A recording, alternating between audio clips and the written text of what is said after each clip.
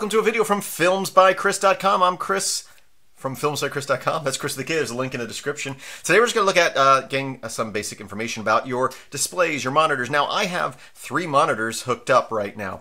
And let's say I wanted to get some information about them and the resolution of each one. One of my monitors, the one to my far left, is actually a pretty old, weird monitor, and the resolution on it's kind of weird. I can't set it to 1080. So if I was to run XRander, and of course this is assuming that you're using X as your display server, which I am, you just run that, give it a couple seconds, and it will spit out information about all your different displays, even those that aren't connected. So you can see I have outputs for displays that aren't connected, and it'll say disconnected, and you also have ones that are connected. And I can narrow this down. Now, if we look at this, there's different ways I can go. I can grep for the word connected, so I can say grep connected, and it'll give me the lines of those ones that are connected, telling me some information about them, including the resolution. Of course, we do have an issue there where it shows lines that are disconnected as well, since that word's in there. So I can then say grep-v and say disconnected. So now it's going to grep for every line that's connected and then remove the ones that are not connected. Let me go ahead and clear the screen and do that again so you can see what I get here. Which just works. You know, I get some information there. We're piping a couple times, not that great. Let's say we just want the resolution. Let's look at better options. So again, I can say XRander, and I can say grep, and instead of saying connected, I can just say asterisks, because the only lines that have asterisks in the output of this command are the ones that are connected. It's going to give me the resolution and the refresh rates here. And you can see the little asterisk there that we searched for. Great. And you can see again that I have 3 monitors, each with their own resolution. I really need to get a new monitor because this does throw some things off when I open up certain programs. It doesn't match the other screens. It's not a big deal, but yeah, I need a new monitor. But I've been working with this one for over 10 years now, so I guess I can live with it.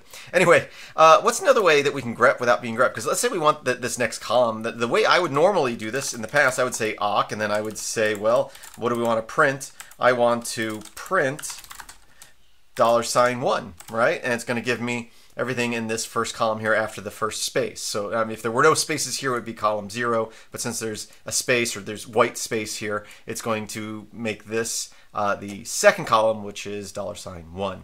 So that works, but we're piping twice. We don't need to do that. See, if we were to use just awk here, we could say awk, and then in here we can say // asterisk, and that's going to work like grep. It's going to look for the lines that have asterisks, and then in that same command I can pass it the print $1. So we're only running 2 commands. I'm only piping once here. I will get the output I want of each of my monitors. There we go. XRander can be a little slow, but it does get you the information you want. Now, again, I have 3 monitors, but what is the total resolution of all 3 of them? Well, of course, I could separate these out and add up this column and add up this column, put them back together.